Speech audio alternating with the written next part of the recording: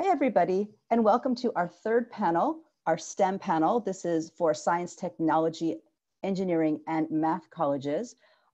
We hope you are enjoying our panel series. This is Laura Kazan, and I'm here with Becca Stewart-Orlowski, and we are hopefully getting better at this. Today we have 6 fantastic colleges that are here to speak to you about their programs, and of course we will follow with the question and answer afterwards.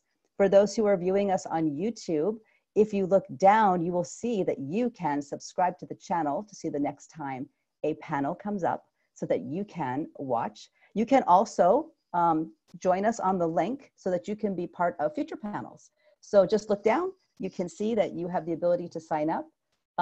We're gonna get started right away with our very first college, WPI. And here we go. Thank you for joining us. Perfect. So I think I'm unmuted. So if people can't hear me, just message in the chat box just so I know. But my name is Tyler Gibbs. I'm an assistant director of admission here at WPI, Worcester Polytechnic Institute in Massachusetts. So if you go to the next slide, I'll talk briefly about where we are located in the state. So we're located in Worcester, Massachusetts, which if you have any idea what the geography of Massachusetts looks like, we're right in the middle of the state, about 50 minutes west of the city of Boston. We're located in a city of about 180,000, 200,000 residents, or about 38,000 or so are actually college students. So looking at this photo, it's looking towards downtown Worcester. You can see the brick buildings clustered in the middle. That's WPI. And then if you go to the next slide, just some key numbers and statistics to throw at you before I want to dive into my main point here. So here at WPI, we have about 4,500 undergraduate students and about 2,000 grad level students. We have 50 different degree programs, everything ranging from 12 different engineering programs to computer science, game design, business. We also have the more traditional science and math programs. So if you want to study biology, physics, chemistry, actuarial mathematics, you have the opportunity to do that. Here you also have the opportunity to double major and minor. Because so many of our programs do overlap, it's fairly easy to do that, and something your advisor can help map out. Then you can see the 4- and 5-year BS/MS programs. So here at WPI, students have their opportunity to complete their undergrad and master's in 5 years. We currently have 18 programs where you can do that. And we are also in the process of creating undergrad and master's programs that you can complete in just 4 years. My sister actually goes to WPI, and she'll be graduating this May with both her undergrad and her master's in just 4 years. So it's something that I know can definitely be done. And just our way to try to make college, a little more affordable, and so you can get more out of that experience. And then a number we're most proud of before I dive into what really makes WPI is we have a 95% freshman to sophomore retention rate. So that means 95% of the first year students that moved in on campus fall 2018 returned fall 2019 for their sophomore year. So hopefully through the rest of this presentation, you can see why we think this number is so high. So if you go to the next slide, this is kind of the bulk of what I want to talk about. So here at WPI, we do things a little differently. We center all of our teaching around this thing called the WPI plan.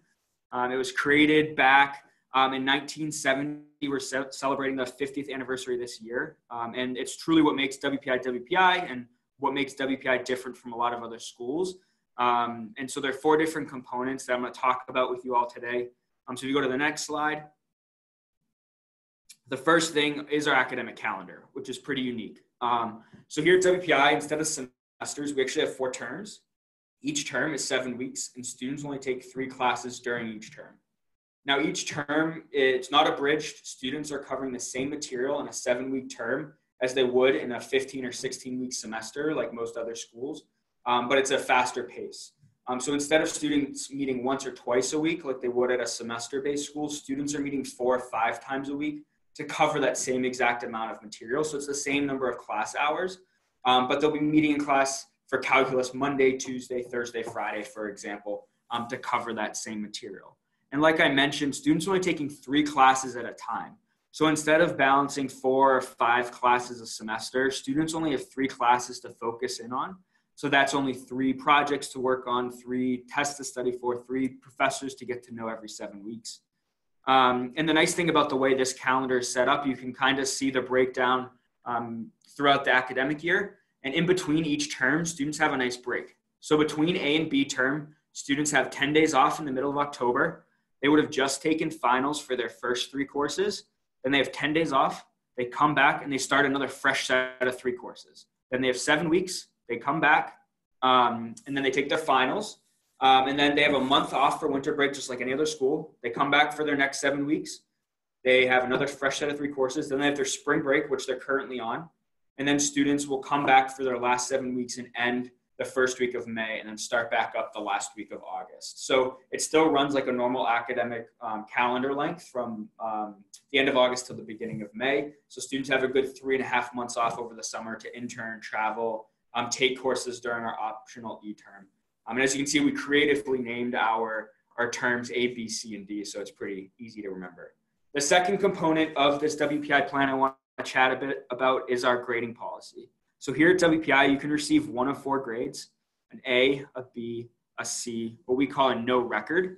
And what a no record refers to is if a student's going to get below a C in a course, so below a 70, instead of receiving a D or an F, the student will receive an NR. Now, what this NR means is it's not going to show up on your transcript, doesn't affect the student's GPA. It's basically like it never happened. And there are a couple reasons why we design it this way.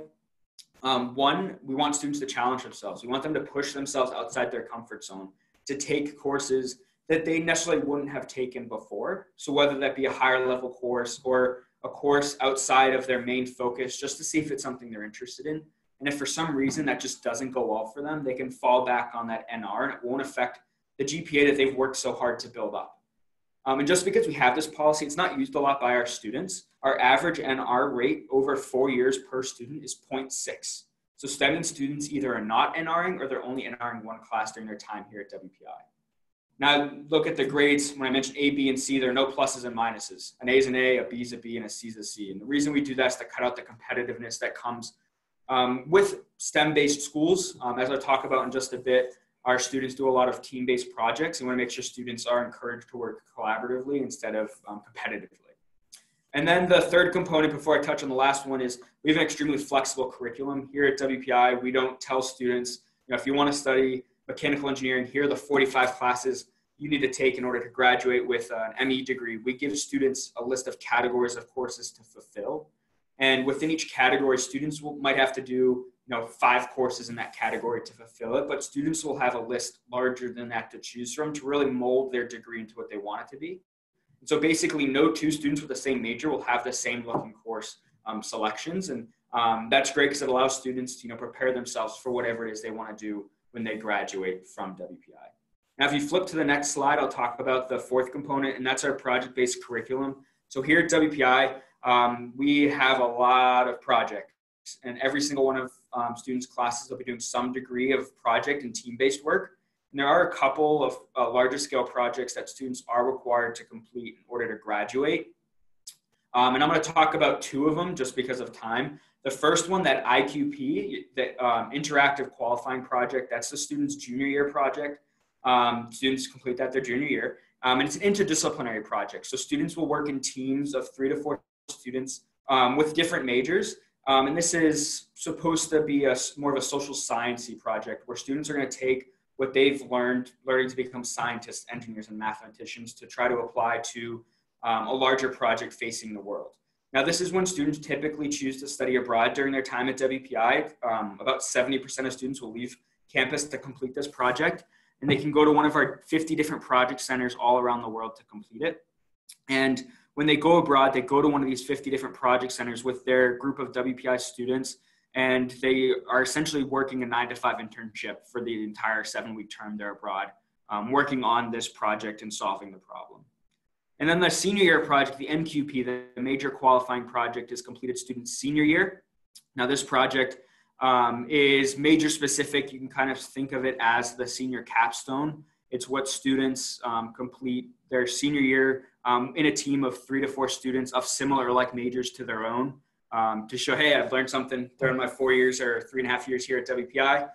So to give you a couple of quick examples for this MQP, one of my students who just graduated, Travis, was or is an RBE, or robotics engineering major, and his team built an autonomous sailboat that entered a race hosted yearly by the US Navy to compete autonomous sailboats, and they actually won the competition. So it can be something similar to that, and students really have control over what that is.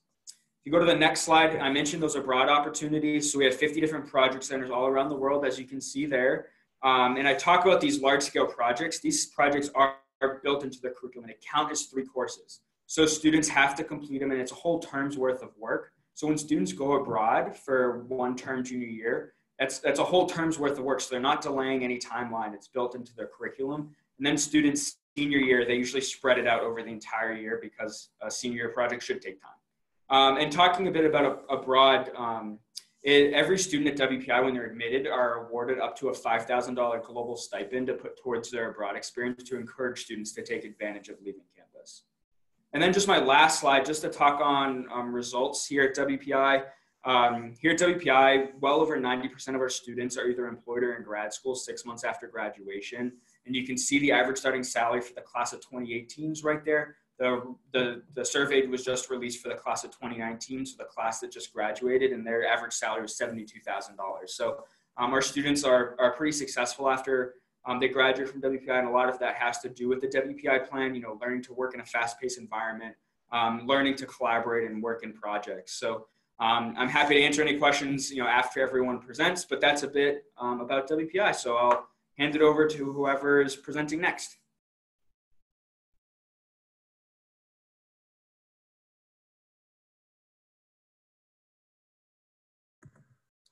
Hi everyone, I'm not sure if you can see me, but I started my video. My name is Lori Calloway. I am the regionally based Assistant Director of Admission at CU Boulder for SoCal. So what that means is I live and work in Southern California, and I'm responsible for Southern California full time. With Boulder, even though this is a focused discussion on options for STEM interested students, I'm not starting there because to start there would be to misunderstand what we do and how we bring value to this area. So we are happy with our name and we take it quite literally on campus. Students will be really challenging themselves to look at their studies in a more bold, more dynamic way than just following sort of a prescribed curriculum. Next slide.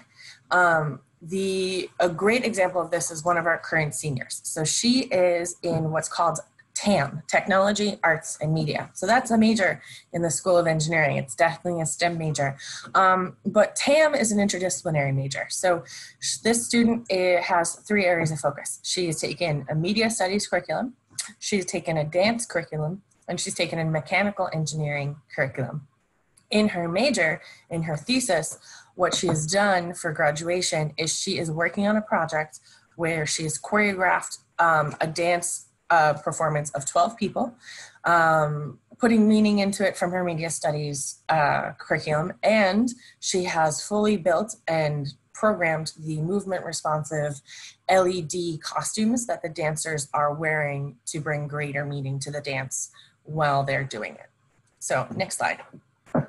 So that is really how we support STEM students at Boulder. This is a very customizable option for students who want to bring their full selves to study STEM. So if you want to be an aerospace engineering major, but you're also thinking about how much you really enjoyed poli-sci, that's a major and that's a minor. And that's something that our School of Engineering is incredibly favorable towards, because they want their engineering students to be thinking like the most competitive new hires that we see in the space at the moment, which is people who not only are really technically gifted, but people who work collaboratively, do research, have great writing skills, great powers of communication. So our whole STEM offering really supports that ethos. So we have many, many different ways you can customize what you do at Boulder. For example, if you're interested in environmentalism, we have about 5 or 6 different majors that you can take that will approach that with different levels of rigor in terms of how science and math based they are. And we really want our students to take advantage of the fact. Sorry, by the way, having unmuted means all of my email notifications come through, and I'm getting a bunch today. But we want our students to be able to pursue their full scientific selves without locking themselves away from other types of information or education. Next slide. We really heavily encourage students to consider applying into Boulder through the program in exploratory studies. Now, about 25% of our first year students start off in PES. Now, because we have so many different options, over 150 different customizable pathways based upon what you are really interested in, that can be an overwhelming amount of information for an applicant. So when we have students who are truly undecided and may have multi-interests and are not sure where they want to fall, this is the best way to apply, even if you're a STEM interested student.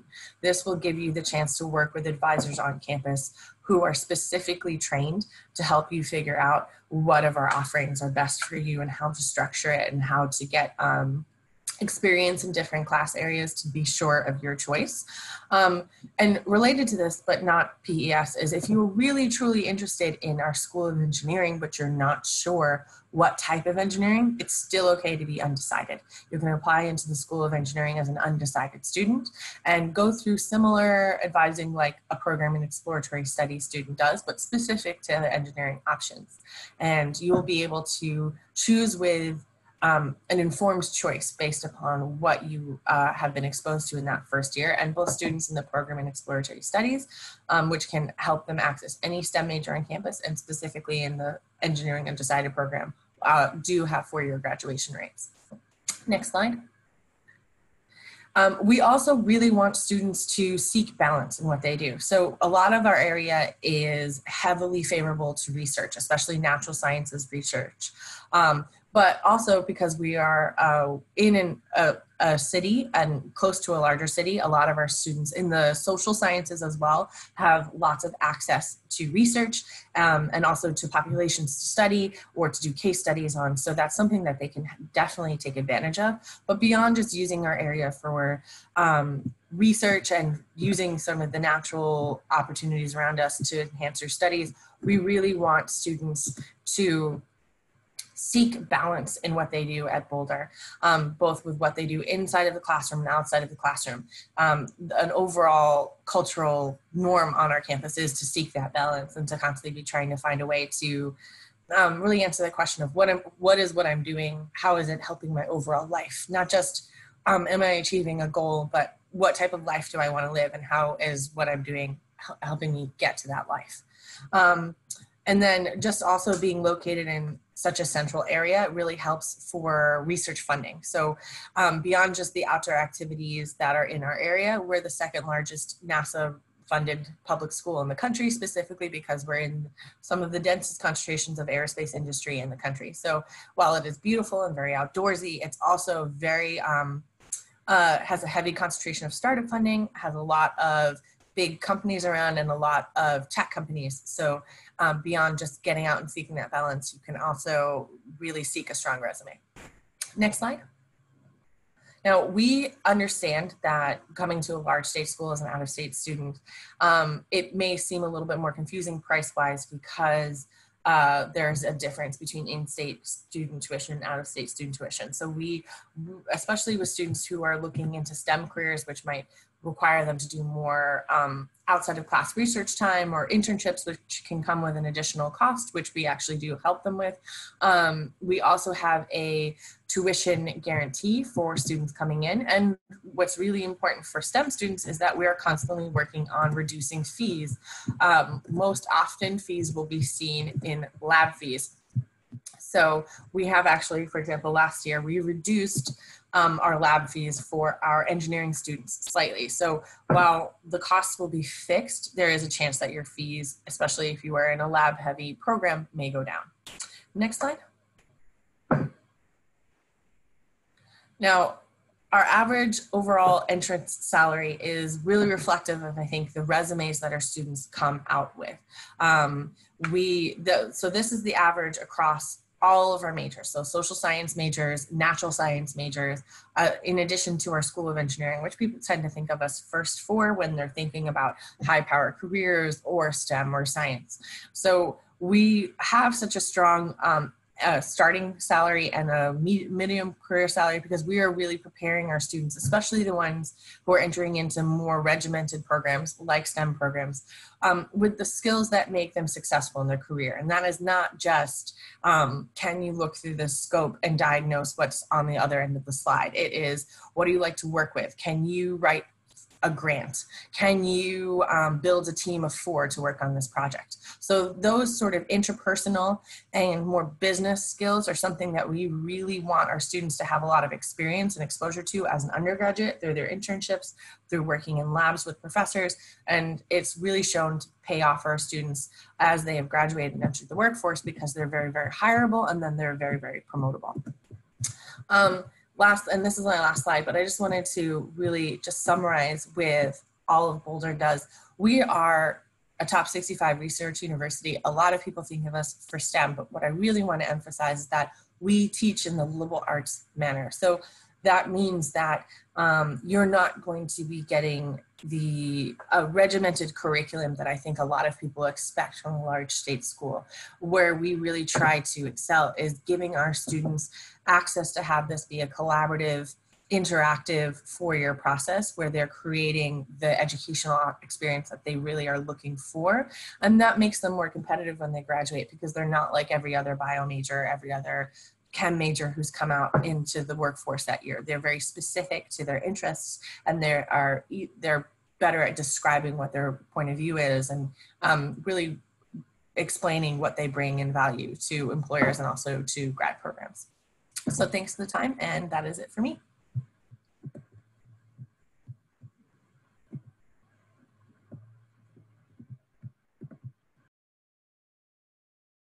Hi, everyone. This is Will from the Illinois Institute of Technology. As you can see from the photo in front of you, you might recognize the skyline. We are located in Chicago, and this is a nice little view of our campus. It's a relatively compact, easy to get around type of place where our students call home. They get to sort of use this as a home base, and then travel up on the train that you can see there in the photo, just about a 5 to 7 minute trip, and they'll be right in the center of downtown Chicago. So if you want to go to the next slide. This is a little bit more information about sort of where we are in relation to other things in Chicago. So if you're somebody who's been there and you're familiar, you probably know the Willis Tower, maybe the Navy Pier, and definitely probably know our airports. So you can see our campus is located just a few minutes outside of the center. It's a pretty quick and easy trip. Like I mentioned, about 5 to 7 minutes on either the green or red line to get you right downtown. But our campus itself is actually situated just between 2 neighborhoods. We have historic Bronzeville and then Bridgeport. And so the campus being sort of in between the 2 of those, sitting right on the sort of the place where the former meatpacking industry was housed, gives us sort of an interesting location where you get a lot more green space, and it feels almost a little bit more suburban than being right downtown in the center of the city. You can see there, it says we are only just under a mile from a beach. So while you can't use it a lot of the year in Chicago due to winter, it is there, and it's always kind of nice to grab a bike. And then there's a really cool bike trail that runs all the way up and down Lake Michigan there. Next slide. At IIT, we really specialize in the STEM fields. So we are very STEM focused, and we offer currently just over 35 undergraduate degrees, and they're split amongst currently 6 colleges. We're really excited. In the next year, we'll actually be adding a 7th college to the university. So our College of Science will be merging and sort of changing a little bit with the Lewis College, and then we will actually be having a standalone College of Computing that's coming online next year. So that's going to be a pretty exciting time on campus. All of our CS degrees, as well as our information technology management degrees, will be moving over to that College of Computing. In addition to those majors, we offer plenty of minors for students, things like artificial intelligence that you would expect at a STEM school, but we also offer music, we offer history, literature, some of those more liberal arts types of programs. And then we do have special programs, things like pre-med, pre-pharmacy. Some of those are direct admissions programs, so you can actually secure a spot as a high school senior into a professional program. Next slide for me, please. Awesome. So at IIT, we really have three sort of big ideas about our university that we always want to make sure we share. One of them is being Chicago's only STEM-focused university. There's a lot of great schools in Chicago, and we definitely encourage you to explore all of them. But we happen to be the only one who's solely STEM-focused. And that really dates back to quite a number of years, 125, just over 125. And so our professors and our students have a lot of great opportunity in the city because of this. One of the things that we have is the National Research Laboratories. There's one that we helped build. It is a proton ring facility. So for anyone who's interested in physics, we do some really cool imaging-based work there. And we also work around that ring with a number of other universities from the area. Being in a city like Chicago also gives us a lot of opportunities for internships, off-campus experiences. For some of our engineering and NCS students, there's obviously lots of traditional businesses. Boeing has a headquarters. We have lots and lots of headquarters in Chicago. We also see a lot of small startups, and that's another thing Chicago has definitely an advantage with. Other thing you'll find is because of all of the museums and cultural organizations, our students get to do some sort of interesting and different experiences, things like human-computer interaction studies. That's definitely something a lot of our digital humanities students explore. And then we try to take advantage of that relationship with the city as well. The building you see here is an example of that collaboration with the city of Chicago. This is our newest building. It's been open just about 8 months, so still bright and shiny and new. Not quite as shiny as in this photo, but it does have a slight glowing effect just from the way it was built. But it's home to our innovation and tech entrepreneurship programming, which a little bit more about that on the next slide. Some of the things that you'll find inside that building is our iPro program, which is similar to some of the presentation that you've heard from other institutions. You'll also find our Elevate program, which is solely focused on getting students off campus. We want you to do study abroad. We want you to do internships, and we understand that there's usually a financial component to doing that. And so Elevate helps you find them, but most importantly helps you fund those off-campus opportunities. I apologize, I live by an airport, so if you hear that, you're hearing the planes leaving where I live. But other things that you could do with your research or with your Elevate is also help to fund undergraduate research. We do that as early as your first year on campus for students. So we really encourage folks to get involved in that. And just a few sort of examples there on the slides. One thing we have is our Council on Tall Buildings and Urban Habitat. That's research that's coordinated with our College of Architecture. So even things you might not necessarily think of when you think of research, business, architecture, that's also available at IIT. Next up. And last, we want to talk about IIT really being an engine of opportunity. We're really known for providing upward mobility for students. We're known for having a pretty low cost. We do our best to try and provide as much funding as possible to students. And that really helps our students have some really great success upon graduation.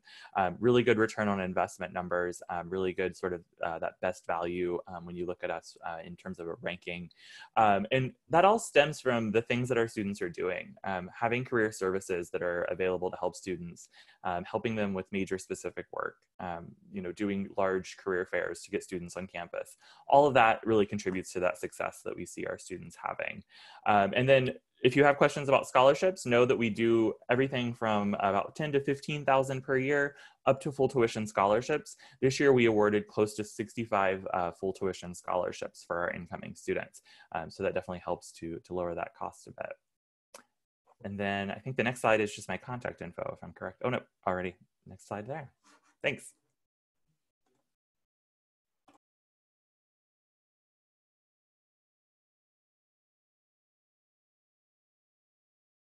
Okay, can you all hear me now? I started without the muting on. Anyways, so good morning or good afternoon, depending on where you all are. First of all, thank you so much to Laura and Becca for hosting us all this today and gathering to share a little bit about all of our institutions. So my name is Annalise, and I am an admissions officer at Colorado School of Mines. Colorado School of Mines, we are located in Golden, Colorado, which is about 30 minutes west of Denver. And so a little bit about, next slide please, a little bit about who we are in our campus. So we have about 4,900 1,200 undergraduate students and about 1,200 graduate students, with a 92% first-year retention rate. So as a STEM-focused institution, all of our academic programs are related to those fields of science, technology, engineering, and math. And with a retention rate of about 92%, that indicates that the first years had a positive first-year experience, and they are excited to come back for that second year. And generally, the 8% that transfer after their first year are individuals that realize that STEM is not their calling. And as a STEM-focused institution, it would be challenging to continue if that were the case. Next slide, please. And so within that academic setting during your first year, the average class size is about 34 students, and we have a 16-to-1 student faculty ratio. And these numbers, alongside our undergraduate student population of about 4,900, indicate that the learning environment at Mines is more individualized, where you are not going to walk into a chemistry class of 500 students where you are just a number. Rather, the professors, they will know you by name, and they will know your goals and your objectives. And most importantly, you're able to build and foster those relationships with them over your tenure at Mines. And then within our undergrad population, we have about 30% women, and this is pretty reflective in terms of engineering as an entire industry goes, but we are really proud to host the largest section of the Society of Women Engineers in the nation on campus, which is a professional organization. They host weekly lunch and learns, various professional development workshops over the course of the academic year, as well as a handful of K-12 outreach programs. Next slide, please. And so a little bit about academics. So as I mentioned, we are a STEM-focused institution, and we offer 37 undergraduate majors. And at first glance, looking at these list of majors, there are not 37 items listed there. So how we get to that number is within a variety of our programs, such as civil engineering or computer science. There are a handful of emphasis or specialties that our students can choose from, getting them up to 37 undergraduate programs. And as a student at Mines, you don't have to officially declare your major until the end of your second year. So those first few semesters on campus, all new students are taking the core curriculum, and during this time, having an opportunity to meet with professors and students of different disciplines to learn a little bit more about those areas that you may be interested in. And those core classes, those are all taught by teaching faculty. And so these faculty members are not doing any outside research and are 100% there for the students in the class time. And then as your curriculum becomes more major specific, then those courses will be taught by research faculty who are both experts in their industry as well as expert teachers in the classroom. And then students who are admitted to Mines are admitted to all of our academic programs. So on that first year application, the students will select their intended major, but if they end up changing their mind when they get to campus, that is totally fine. They do not need to reapply to another program. And another thing to emphasize is that our majors are never capped at a certain number. So there will always be space for them given the interest at the time. Next slide, please. And as a student at Mines, we really value coupling that classroom experience with real-world applications. And that starts as early as the student's first year. All new students are enrolled in a course called Cornerstone Intro to Design. And the objective of Cornerstone is that it gets the students starting to think and work like an engineer, where they will be problem solving, collaborating, and working on a team throughout the course of the semester. And then after they declare their major, generally that second year, then they'll be enrolled in their field session, which is a 3 to 6 week in the field experience where they would be doing as a civil engineer would do or as a computer scientist would do for that period of time. So the objective is not only a month's intensive hands-on experience, but it also gives them a glimpse into what their career after Mines could look like. And then if they're looking to gain some undergraduate research as a student at Mines, we offer a plethora of undergraduate research opportunities. And then within the Mines culture, it's really common if you hear of a professor working on a certain project that piques your interest for the students to request to be a research assistant in the lab. And a lot of times those positions are also financially compensated, which is an advantage for our students as well. And then finally, their senior year is rounded out with the senior capstone project. And this is similar to a senior thesis, but again, building on those skills from intro to design, well, they will be on a team of about 6 to 8 other students in their major and working on a real world problem presented to them either by a campus lab or a program client, which is a company that has a strong affinity with Mines, such as Shell or the US Olympic Committee, to name a few. Next slide, please. So a little bit about our application process. A quick disclaimer, things are subject to change. So I will share how the cycle went this past year and in years past. But definitely if your student is a sophomore or first year or even a junior, just double check that summer before their cycle to ensure that this information is up to date or to get any updates that have happened. So as of right now, we operate on rolling admissions. So what that means is once our application is live and available, then we start receiving completed and submitted applications. And as we are receiving those applications, we are reviewing them and giving out decisions as the semester progresses. So come fall 2020, we will be actively filling that fall 2021 class. So a big piece of advice is to get that application in early. And so what goes into an application at Mines? So we require that online application, which can only be found on our website. And there's also no fee to apply for first-year students. We are not a member of the Common App as well. And then we require your official high school transcript. So for homeschool students, that is your transcript sent from your parent or guardian to us, whether that's through snail mail or email. Either way works well, works for our process. And then beyond the online application, we also require your official or self-reported SAT and or ACT scores. And so on that online application, there's a portion where you can select your unintended major, or you can type in your, your official or your you can type in your scores, SAT and or ACT scores, and that is all we need for admissions purposes. And then a part of the enrollment process, so saying, yes, I will be there in fall 2021, part of that process is sending over your official score report from College Board, making sure that we're holding our applicants accountable for the scores that they reported throughout the cycle. And so to give you an idea of what a successful applicant's academic record looks like, at the top of this slide reflects a current first-year class when they went through the application cycle. So for those SAT and ACT composites, those are by no means minimums or maximums. 25% of our admitted students who have scores higher, and 25% of our admitted students have scores lower than what's reported there. And then when we were looking at your transcript, we want to see that you've taken the most rigorous classes and found opportunities, whether it's through your homeschool or taking concurrent enrollment, that have challenged you in an academic setting. And we are considering your unweighted GPA too throughout the application review. And so a few tips for you all.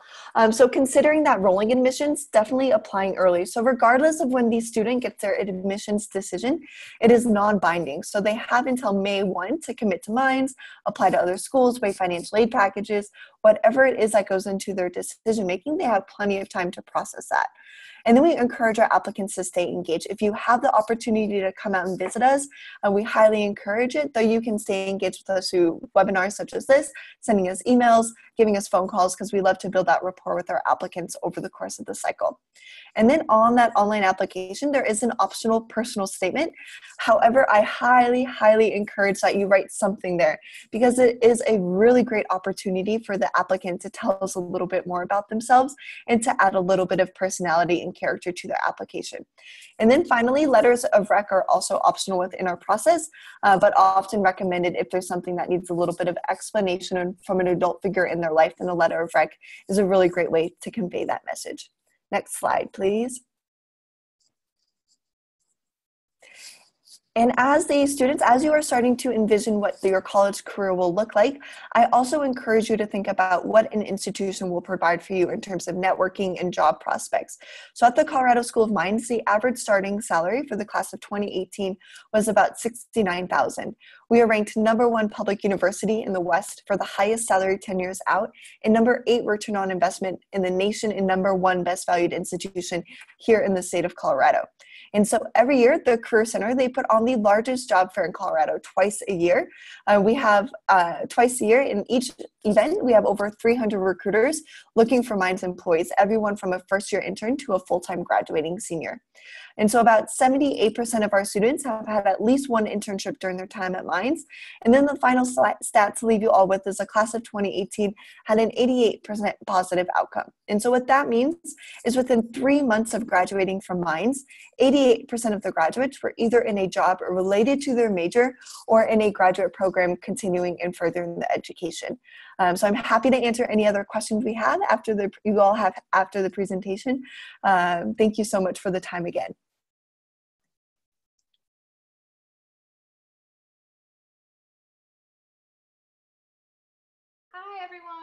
Can everyone hear me? I'm having some technical difficulties today, so I don't have a recording. I'm just going to be voice. So if you can't hear me, just let me know. I'm Ashlyn. I'm from Rose-Hulman Institute of Technology. We're located in Terre Haute, Indiana. If we can go ahead to the next slide.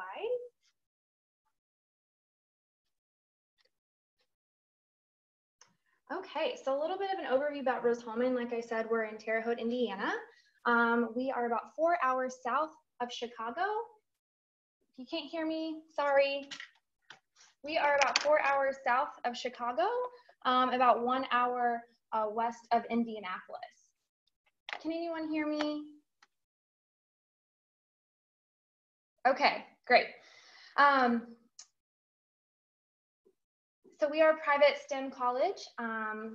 Unlike, and similar to some of the other schools you've heard from, we don't have any other majors outside of science, engineering, and mathematics. We have about 2,000 undergraduates on our campus and about 100 graduate students at any given time. So we're very much so an undergraduate focused school here at Rose-Hulman. Like I said, we're a STEM only school, so we're pretty well known for our engineering majors. Mechanical engineering, computer science, biomedical engineering are all really popular programs here. But we still have majors in the math and science areas as well. So if you're just looking for that, straight math or straight science degree, you can get those here at Rose-Hulman too. Because we're undergraduate focused, our freshmen starting out have access to all of our labs and start in hands-on projects right away. Nothing is off limits for our students here at Rose, from the get-go. So you don't have to be a graduate student or an upperclassman to get access to start doing research or start doing internships or get into some of those upper level labs on campus. And some of your classes will even start out in those. The kind of student we're looking for here at Rose is a kind of a self-starter, driven to excel in STEM and motivated. And we're looking for that kind of student because we are on a quarter-based system here. So we have 3 main academic quarters, one in the fall, one in the winter, and one in the spring. And then we have an optional summer quarter. Because the classes are a little bit more fast-paced than that traditional semester-based calendar, the students really have to be motivated to stay on top because with the 10 weeks of quarters, the classes go by a lot faster. You're still taking 4 to 5 classes at a time. Sometimes you may only take 3, sometimes maybe 4, but you have to be on top. So we're looking for those kind of self-starter students who are going to be successful here at Rose-Hulman. All students will do a lot of project-based work. They all do a senior capstone project during their senior year and present it to faculty, staff, and companies who come in the spring. And about 80% of our students will graduate in 4 years, which is fairly high for typically engineering majors. We can go ahead and head to the next slide now. I won't spend too much time on this slide, but these are a few of our accolades I want to highlight. We have been very well known for our undergraduate engineering programs in the past, like I mentioned before. We have been ranked the #1 engineering college for the past 21 years in a row. The other thing I like to highlight is that our chemical, civil, computer, electrical, and mechanical engineering programs have all been ranked #1 as well. So we're very proud of these accomplishments, and we always strive to provide the world's best undergraduate STEM education and produce graduates who will face complex societal problems and be leaders in STEM in the future. If we can go ahead to the next slide now. So our faculty and is really something that I think helps us stand apart. In general, we have 19 STEM majors, over 20 STEM minors, but we do focus on humanities as well. So you're not getting out of those type of courses here at Rose. You're still required to take at least 9 humanities classes, but you can choose throughout those 15 areas that we have. Something that's a little bit different about Rose is we are a teaching school versus being a research-focused school. And that just means that our professors are hired to be educators as their #1 priority. They're not hired to do research and then teach on the side. They're hired to be teachers, and most of them still do research. It's just not why they're here. So we find that we're hiring professors who really want to be here, that really want to work with our students and are passionate about our students. And so all of our classes are taught by faculty members. We don't have grad students or teaching assistants teaching those courses, so you really get to know your professors here at Rose. They'll know you, because our class size is fairly small, average class size around 20 students. They'll know your name, they'll know who you are, and they'll be expecting you in class. But on the other end of things, you can go to your professors when you have questions. We have an open door policy, so you don't have to make appointments to meet with your faculty members.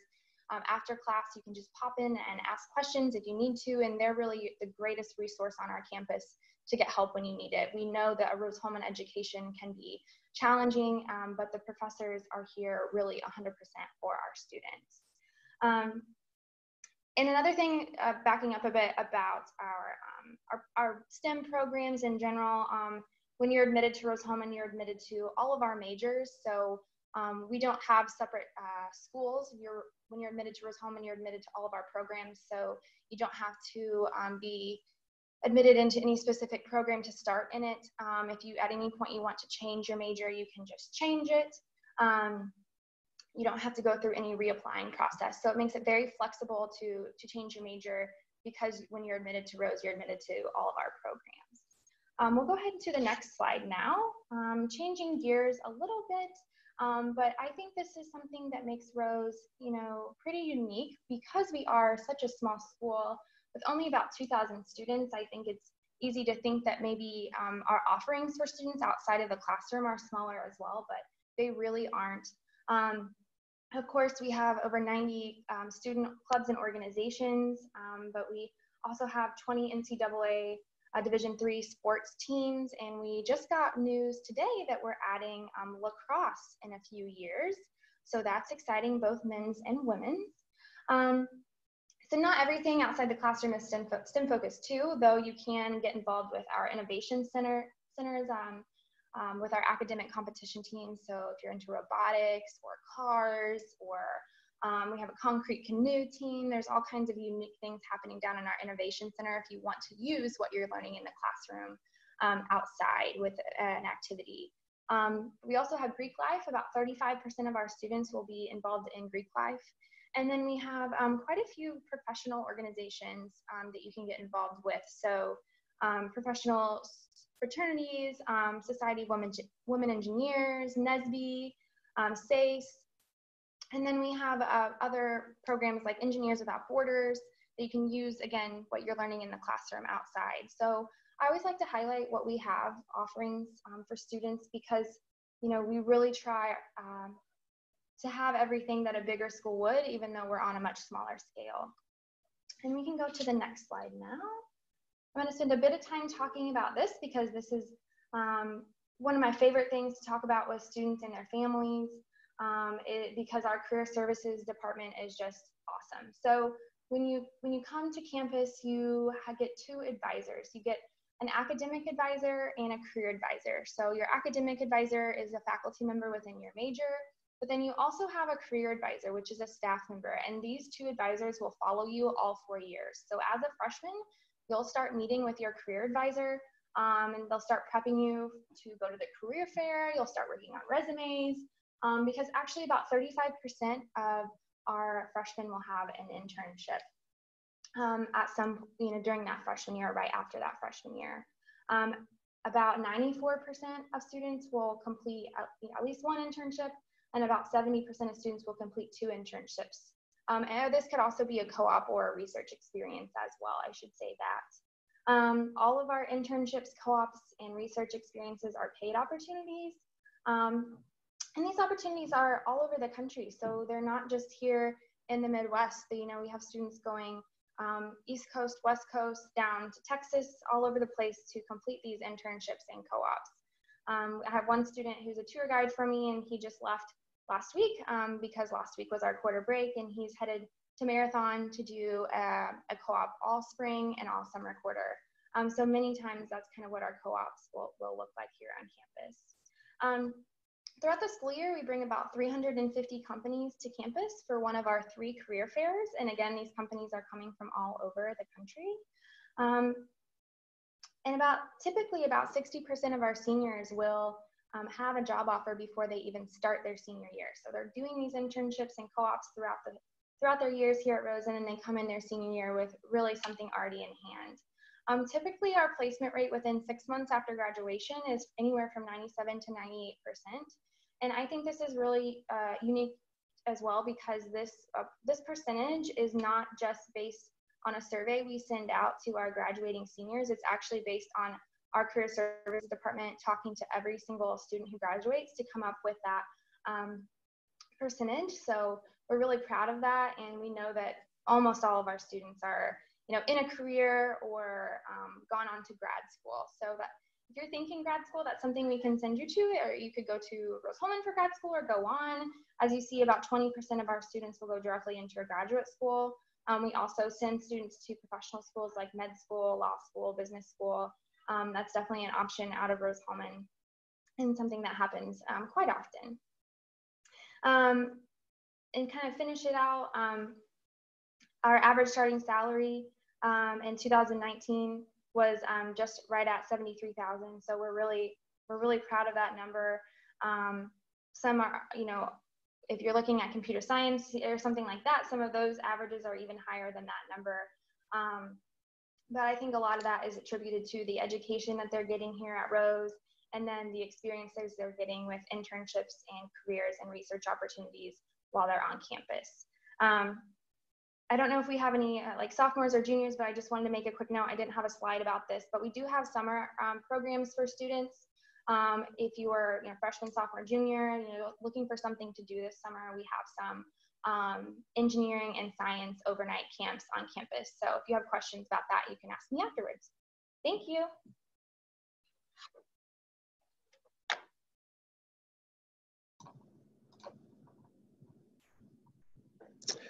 All right. Well, good morning or good afternoon, depending on where you're from. My name is Dave Hernandez. I'm Assistant Director of Admissions at Embry-Riddle Aeronautical University in beautiful Prescott, Arizona.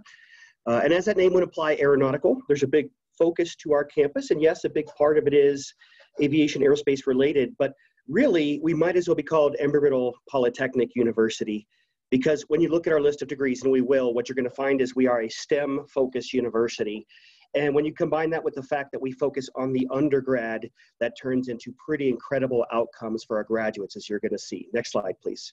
So as I mentioned, we're located in beautiful Prescott, Arizona. It's not what most people expect when they think of Arizona. As you can see, there is green in Arizona. There's forest in Arizona.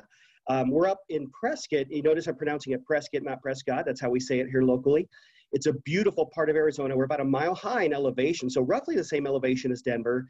So because of that, we get lots of sunshine, but not the extreme temperatures in the summertime. And in the wintertime, we don't get the extreme cold either. So one of the things I like about Prescott is any given day during the winter, you can say to yourself, I'm going to, I want to go snow skiing. So I'm going to go up to Flagstaff, hour-and-a-half drive or so. Or same day, no, I'm going to go get a tan, hour-and-a-half to Phoenix. It's a big elevation difference. Next slide, please. So just a few fast facts. We're about 3,000 students on our campus. Of that, about 40 or so are graduates. So really the focus is the undergrad. So we're a private nonprofit co-ed residential campus, dorms, dining halls, athletics, scholarships, internships, you get that college experience, that campus life. Students from all 50 states and from all over the world. Average class size is about 25 students, legitimately so. My son is a sophomore right now. And freshman year, all of his classes, with one exception, all of his classes were between 15 to 25 students. So pretty phenomenal class sizes, very hands-on. We'll talk more about that. But over 200 plus clubs, intramural sports, varsity sports, clubs like ballroom dancing, skydiving, Quidditch, and on and on. You get a nice variety here. So you get that full college experience. Next slide, please. So Embry-Riddle, it's a world-class STEM university. Just a few accolades among many that we could give. We've been ranked #1 in aerospace engineering in our category for 19 consecutive years by U.S. News and World Report.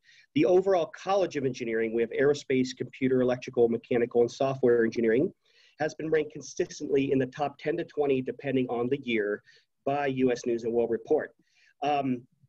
we're the largest supplier of college graduates to Boeing, the world's largest aerospace company. They're one of many STEM-focused companies that recruit heavily in our campus, and we'll see more of those later. Our observatory on our campus was ranked in the top 10 of all college observatories in the nation. So phenomenal. So far, through our forensic biology degree, we have 100% medical school acceptance rate to date. So pretty phenomenal degree there. Embry-Riddle, our two campuses combined, I should mention, we have an Arizona campus and a Daytona Beach campus. So together they've won 13 collegiate flight national championships. 12 of those are the Prescott campus. So pretty phenomenal for that. That's just one of many things that we do, as you're going to see. And a very neat aspect of our campus, the College of Security and Intelligence, first and only one of its kind in the nation. The faculty in this college are literally former CIA, Secret Service, FBI, military intelligence, law enforcement. The students in these degrees are literally getting internships, top secret clearances, and job offers from places many times they can't tell me where they're going. So these are not your typical just criminal justice degrees. Next slide, please. So outcomes is another awesome aspect of why I love working at Embry-Riddle. By the way, I forgot to mention I'm a homeschool dad myself, homeschool father of 6, so very proud of my son here. But we have a 97% employment rate across all of our degrees. So if we break that down, 94% are employed in their degree field within a year of graduation. 3% go to graduate school. Now, some people look at that 3% with concern and say, how come only 3% go to grad school? That doesn't sound very good. Well, it's just that 94% are getting hired by places like Boeing, NASA, Lockheed, SpaceX, Virgin Galactic, CIA, FBI, and those organizations will pay for your grad school as you work for them. So those of our students that do go to grad school get into some of the finest in the country. We've got a graduate right now at Harvard in their astrophysics master's degree. They ranked her #1 in their incoming class of the entire nation. We've got a graduate at Georgetown Law School. So those that go to grad school get into the finest in the country. It's just that overwhelmingly, they're getting hired by world-class institutions without a grad degree and then having the company pay for it. So our campus here in Prescott ranks in the top 1% of return on investment of all U.S. universities. So very high starting salaries. And we were very honored that Time Magazine years ago called us the Harvard of the skies. That's a nice compliment. I'll take that. A lot of reasons for that. Next slide, please. So how do we achieve all those accolades? Next slide. We treat undergrads like grad students. So like many of the schools that you heard from here today, the hands-on begins freshman year, first semester. They're using state-of-the-art labs. We have 5 wind tunnels. One of them is supersonic. It goes up to Mach 3.5. Robotics labs, propulsion labs, materials labs, space systems labs, electron microscopes, 3D printers. Everything that I just said and more is strictly for the undergrad. We don't have graduate students for the vast majority of our degrees. 100% of your classes and labs are taught by professors, and not just professors, but professors with real-world experience in their field. They've worked at Boeing, they've worked at NASA, they've worked in the CIA. So they're teaching from experience, and they know the students by name. And our curriculums for undergrads are graduate level, and I say that because we take a lot of the general eds out, and we replace them with substance related to their major, substance that at many other schools are graduate level courses. You're doing a lot of graduate level work as an undergrad here. So internships, study abroad opportunities galore. We've got a young lady right now graduating this May. She did 7 internships. She's got 6 job offers before her junior year of college was over. Many students like that. So extensive undergraduate research on this campus, especially in engineering. The fact that we don't have grad students for most of our degrees means the undergrads are doing all of the research, and they're doing very high level research. And that leads to those awesome outcomes. Next slide, please. So this is our full list of degrees. As you can see, we've only got a little over 20. That 97% employment rate is across the board. All of them are in the high 90 percentile range. Some of them, like cyber intelligence and security and forensic accounting, have been 100% since the program's inception. But all of these are fully accredited bachelors of science in the high 90 percentile range average across the board. So if we have a degree in it, we're good at it. And as you can see, we're very STEM focused, doing a lot more than just flying. The flight degree is the first one, aeronautical science. But if we have a degree in it, it's a very high employment rate, going to companies all over the country and all over the world. Next slide, please. And this is where our graduates are going. This is just a sample. So it's one thing to have a 97% employment rate, and that in itself is great. But it's another thing to have a 97% employment rate with organizations like you see here. And this is just a sample. So all of these companies and many more are physically on our campus here up in the mountains of Arizona every year, recruiting our students for internships and jobs. So one of my greatest joys working here, students that I've admitted are now working in these places and giving me tours of where they work.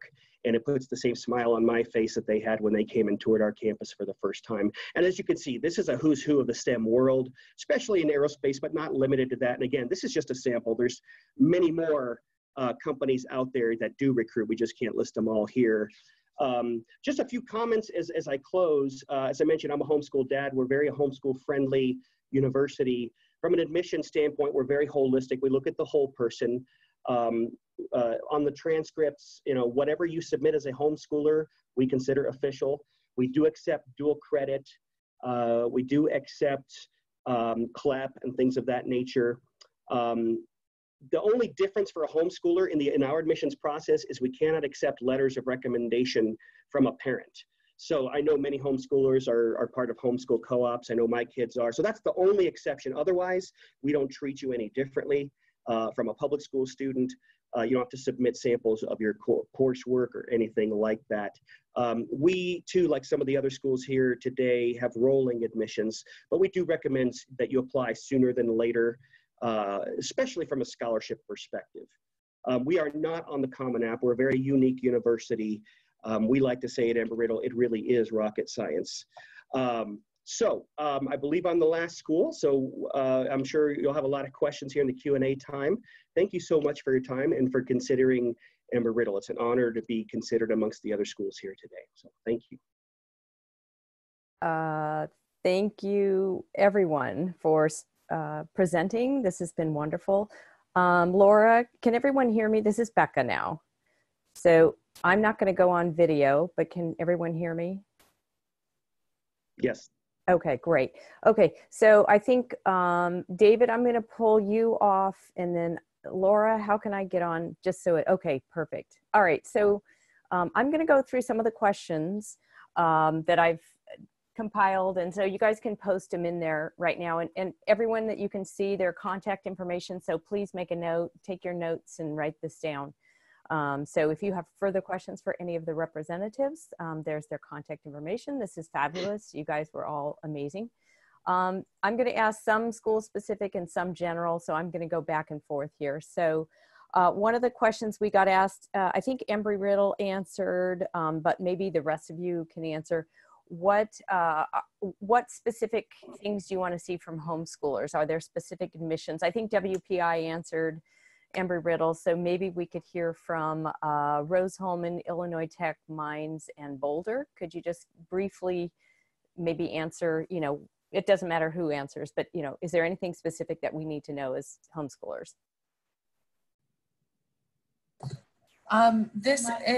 This is Lori from the University of Colorado Boulder.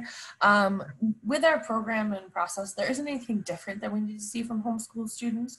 One thing to keep in mind, though, is that for homeschool students to be competitive for merit scholarships, whomever, and that can be the parent, whomever is in charge of writing their transcript should add appropriate weight for courses that are weighted if they are weighted.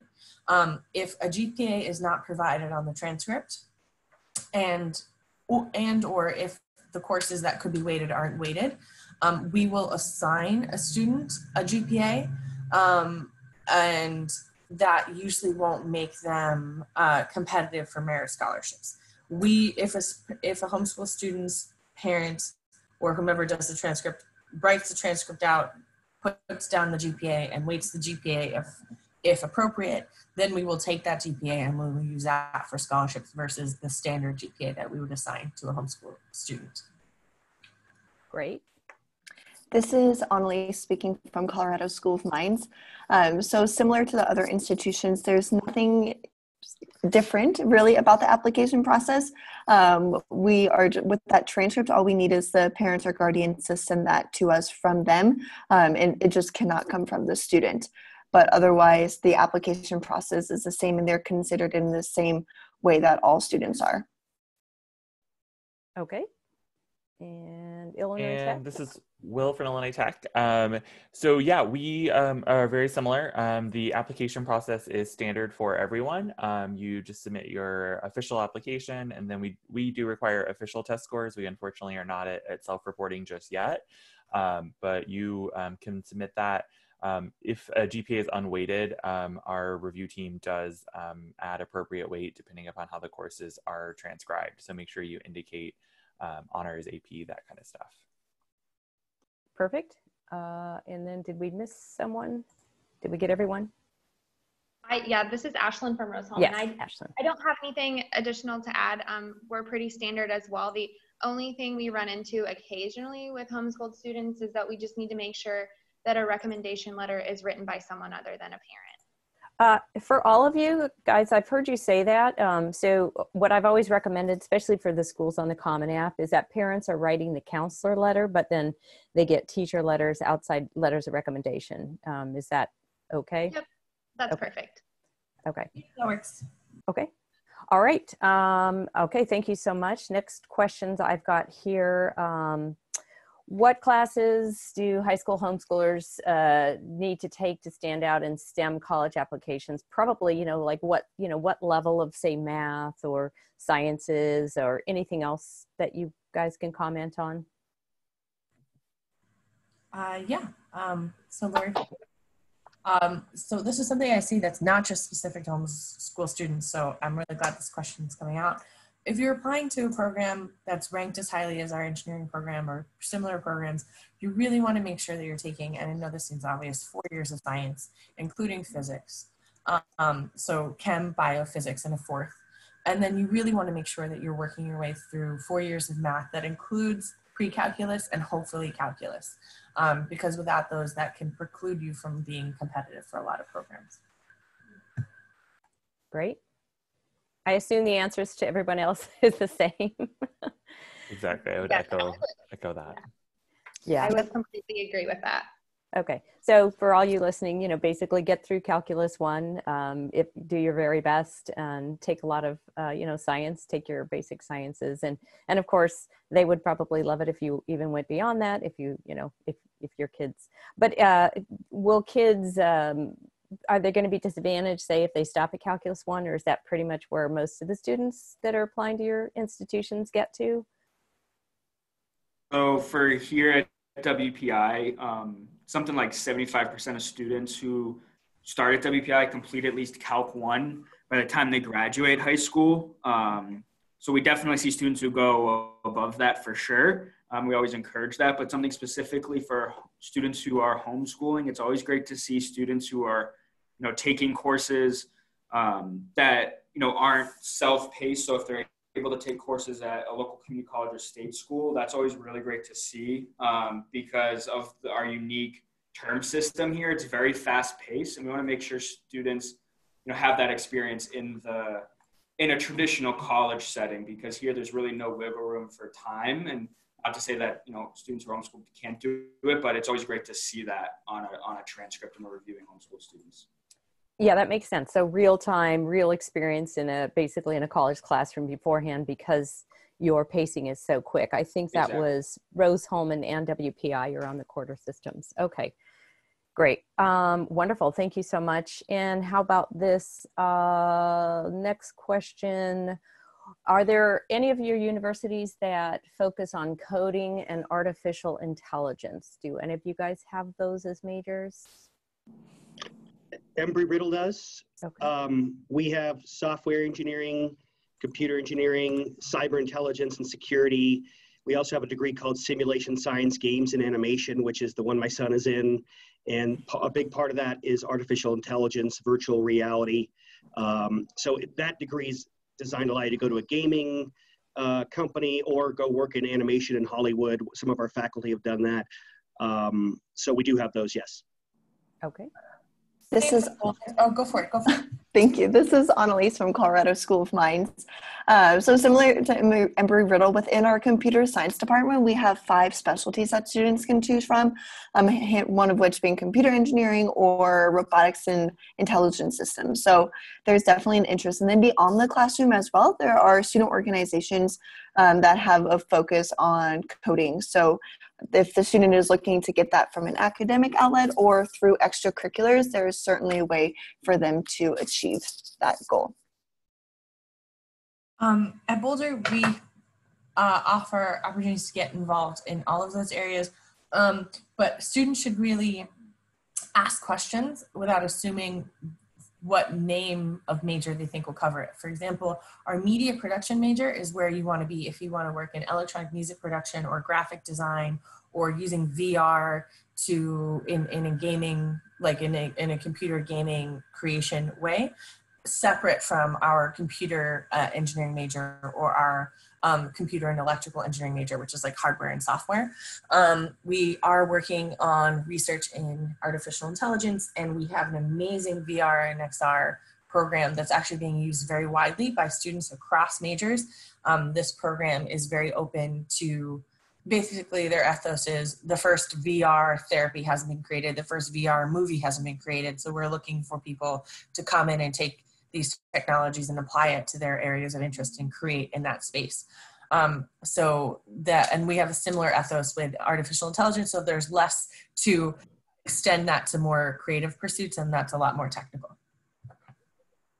And then at Illinois Tech, we do have a standalone artificial intelligence major that will be part of that new College of Computing that I mentioned. So that is something that we have in addition to a number of different computer science related programs as well. Similarly to what's already been discussed at WPI, we have traditional computer science that can take you a number of different ways, from artificial intelligence to cybersecurity to machine learning. But as been discussed, programming is intertwined in a number of our different majors, including our interactive media and game development program, as well as our industrial engineering, which looks at processes, to our robotics engineering program. So there are a number of different ways to kind of get that experience depending on what you're looking to apply it to in a future career. Go ahead. Rose-Hulman, we're very similar to WPI with those. We don't have specific AI programs or majors, but we do offer courses in them. But we, like WPI said, we have computer science, software engineering, and computer engineering majors. Excellent. Quick question for WPI, but probably for the others as well. WPI, you mentioned that homeschoolers should, you encourage them to interview. Is that alumni or video if kids can't get it? Because we're California homeschoolers here, and so if they can't get across the country to campus. Yeah, so if you're, homeschool, we travel as staff in the fall, and that's when we do a lot of interviews. So I'm the one who travels to Southern California, and I go all over, and I spend about nearly a month between LA and San Diego, and we have someone else that does the rest of the state, and we schedule interviews. And if students can't get to campus, which is fair, or they can't meet with us while we're on the road, we can work something out. Okay. But on the road, it's always done by a staff member. And if you come to campus, it's either by one of us staff members or one of our student associates in the office. Do any of you other schools require interviews or highly recommend them? This is Colorado School of Mines, Annalise, and we do not offer interviews. However, if you are able to come to a campus visit, you can informally just chat with one of the admissions staff, and we'd be happy to answer any additional questions that you all have, but no formal interviews. Okay, great. Embry-Riddle, no formal interviews here, and likewise, we encourage you to come visit the campus. Okay. Rose-Hulman? Yep, we're pretty much the same, no interviews, but we do take into consideration demonstrated interest. So, coming, if we're at your high school visiting with us, well, not your high school, you're homeschooled, sorry. When we're in the area, if you come to information sessions, or if you get the chance to come to campus meeting with an admissions counselor one-on-one, but again, it's very informal. Gotcha. And I think Illinois Tech doesn't have interviews. Correct. I would echo very similar to those who don't have interviews, but encourage, visit to campus if possible. Okay, great. Do any of you offer fire protection engineering courses? So here at WPI, we're one of 3 schools or so that offers fire protection engineering as a master's degree. So students who are looking to pursue fire protection engineering usually come to WPI and study mechanical, civil, architectural, electrical, aerospace engineering, and then move on for a 5th year in fire protection. And then they'll graduate in 5 years with their undergrad in whatever major plus a degree in fire protection. I highly recommend students, if it's something they're interested in pursuing and not really sure what they want to do, looking into it, because there's way more demand for employees in that field than there are people who are trained in doing it. And they make a lot of money. So I definitely recommend you checking out schools that offer programs like that if it's something you're interested in. Okay. Anyone else, fire protection? Embry-Riddle doesn't have any fire protection degrees per se, but literally this week we're hosting a firefighting conference especially for forest fires. Those do happen in Arizona and California, of course, as we all know. So very supportive of that community in particular, but no formal degrees in that. All right. And at Colorado School of Mines, there are no degrees either in the fire engineering realm. Okay. Anyone else? We're good to go? Okay. So it sounds like it's more of a graduate level type thing, and there might be some undergraduate courses. Some quick questions about any of you, foreign language, do you require that in high school? And if so, how many years would you like to see? Same with humanities, say, what do we say, history, just typical high school requirements, a couple years of foreign language? Yeah, at Boulder, and I think Boulder's public, so we're bound by Colorado's version of the 8th through G's. Okay. But they operate a little bit differently in that generally students have to complete those areas of expertise or areas of proficiency by the time they graduate college.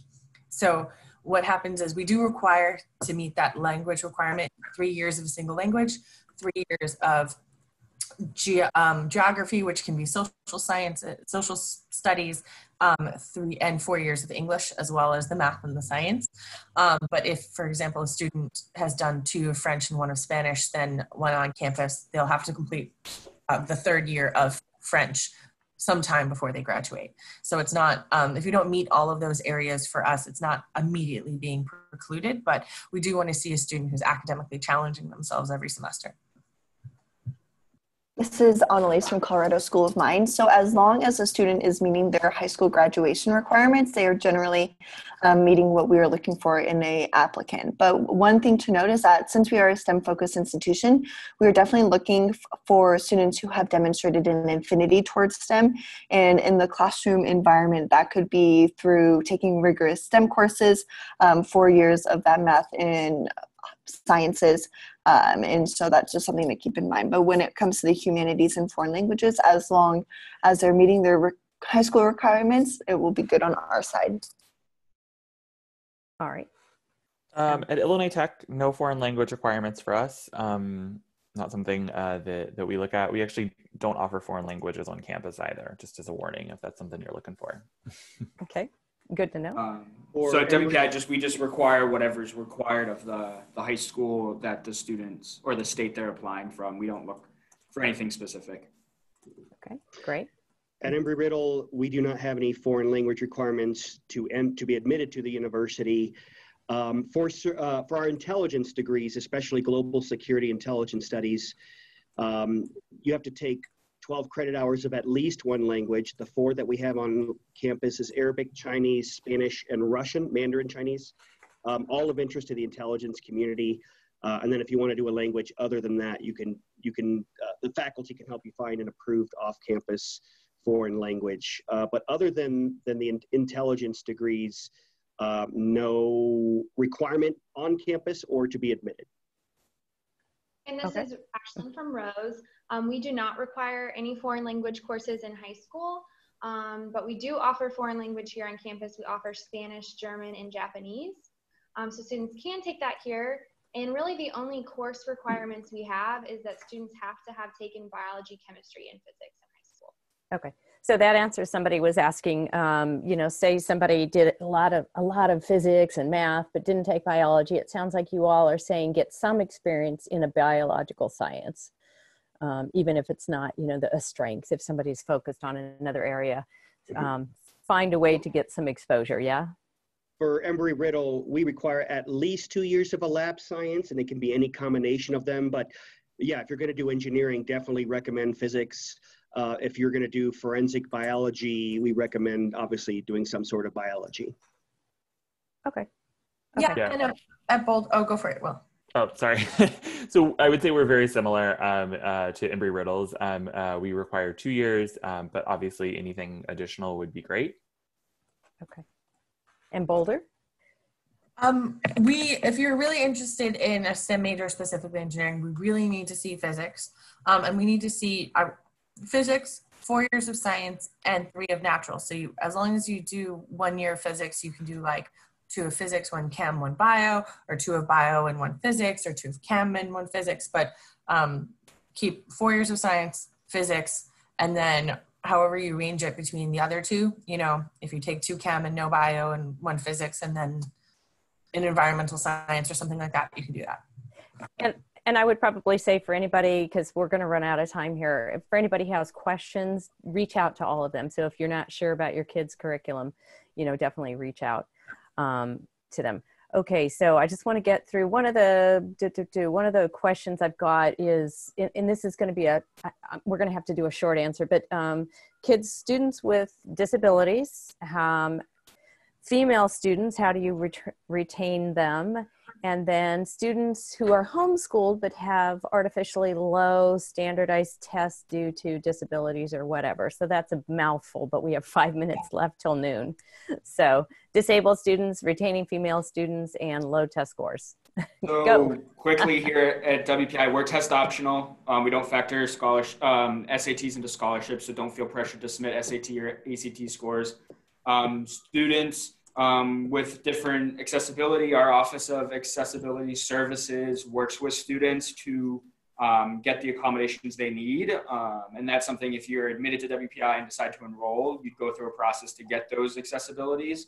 And then in regards to female students, it's very important for us to have a diverse student body. And it's interesting here at WPI, yes, we're about 60% male, 40% female, but when you're on campus, you'd think we were majority female. They run most organizations here on campus, and it's great having a female president with a focus on hiring female professors and female staff members to give those role models for female students. There's programming. Our Office of Multicultural Affairs works with our female students with specific programming and resources there as well. My sister's been here for 4 years, absolutely has loved it. So, you know, she, I guess, is proof of that. But I guess that's my quick answer. Awesome. This is Annalise from Colorado School of Mines. So in regards to the test scores, so they are a required part of the application process, but this goes back to that optional personal statement and having an opportunity to share where your strengths are as a student. And it would also be recommended to them to to request some letters of recommendation to bolster your application a little bit more. But then with all applicants, we do take a holistic approach, meaning that we are considering the applicant as an individual, everything from how they've spent their time out of the classroom, their academic interests. And so the test scores is just one little piece of that bigger puzzle. When it comes to retaining women students on campus, so as I mentioned, we have the largest section of the Society of Women Engineers in the nation, which is a really great opportunity for students to find that community and that professional development. And then there's also Greek life if the student chooses to become involved in Greek life. But we find that our female students actually graduate at a higher rate and have stronger GPAs than their male counterparts. So that's pretty awesome, and we're really proud of that. Over here at Boulder, we, in our engineering department, we have about, our male to female ratio is about 45% female students to 55% male students. We have made gender parity in our School of Engineering an overt recruitment goal for the last 15 years. So it's something that we are very, very focused on. Similar to Colorado Schools of Mines, our Women in Engineering chapter is recognized as one of the most active in the country as well. And the reason why I mention it specifically for School of Engineering is because a lot of our other STEM majors are spread out across our other schools that are at 50% parity, or actually more represented by women. For students with disabilities, our Office of Disability Services will work with you before you even enroll as a student, while you're still a prospective student in your senior year, to help you transition your accommodations plan, so that if you enroll and walk onto campus, you will be ready with accommodations that first class. Great. Yeah, I would. Go ahead. Go ahead. Oh, sorry. I would just say I would echo what others had said there.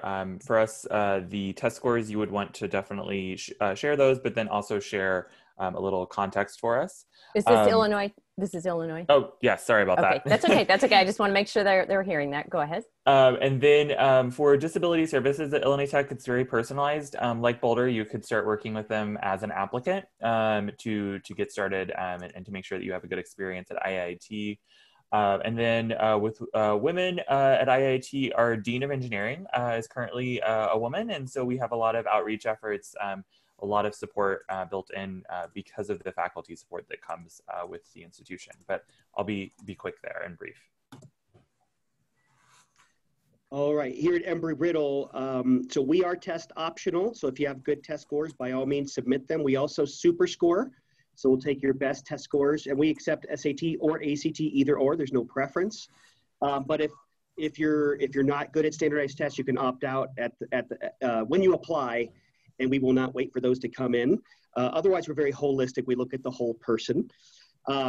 Regarding women and females and support, so we have a Women's and Diversity Center on campus, which specifically addresses retention, academic support, for the ladies on the campus. So they do great work. Our chancellor of our campus, Dr. Carlson, is female. She's a very accomplished engineer with a lot of impressive accolades and accomplishments to her name. For students with disabilities, we have the Disability Services Office, and they help with all sorts of accommodations. For students, we had a young man graduate a couple of years ago, engineering, completely blind. So between the Disability Services Office and just the fact that our professors know you by name, the professors themselves are going to give you one-on-one tutoring here. You get a lot of personal attention. We want to see you succeed. There's no weed out classes here. Additionally, for females, there's all sorts of organizations on campus: Society of Women Engineers, Women in Aviation International, and many more. So a lot of support for females here on the Prescott campus. And this is Ashlyn, and I'll keep this quick because many have touched on things that are similar to Rose. But we do have an student accessibility office. Sorry, I can't say that very well today. And Patty Eaton, our director, will work through every student from the beginning with any disability that they may have, and work through whatever plan you need to put in place. And you would meet with Patty when you got to campus as well. So if you need additional testing time or private testing or anything, like that, she's the one you would work with, and it would start now. As far as test scores go, we do have a holistic review process, but if you're not meeting our minimums, I would highly encourage writing something in the additional information portion of the common application to let us know. I've had students submit, doctor's notes or counselor notes or something maybe as to why you just can't quite get those test scores where they need to be. And then keeping a female on campus, our percentage of females is quite a bit lower than some of the other schools. We're about 25% female on campus, but when I have visitors here, I've had them tell me, you don't even notice it. When you're here on campus, it seems very even.